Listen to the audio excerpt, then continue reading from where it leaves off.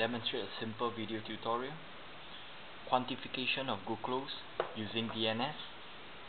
So I prepared a serial dilution, 2,4 serial dilution of glucose, 1%, 0.5 all the way. I add equal volume 2 ml of DNS, which is yellow in color, into sugar solution. Then after that, transfer into a water bath at 95 degrees for 5 minutes for color formation. So in the presence of sugar, you're going to get a red-brown coloration.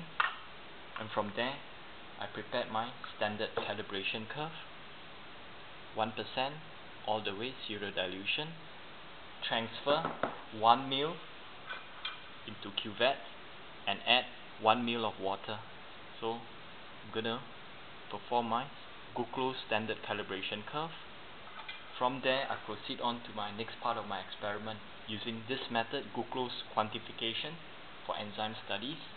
I have starch, sucrose and cellulose with DNS. So we are going to get yellow because there is no glucose present. I'm going to add my enzymes, starch with amylase, sucrose with sucrase and cellulose with cellulase. Once enzyme is added, it will hydrolyze starch into simple sugar. In the presence of glucose, it reacts with DNS. I'm going to get a red-brown coloration.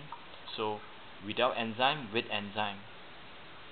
The enzymes that I use: cellulase, sucrase, and 2 different types of amylase. So using DNS as a method of quantification, and it's excellent for enzyme studies. Thank you.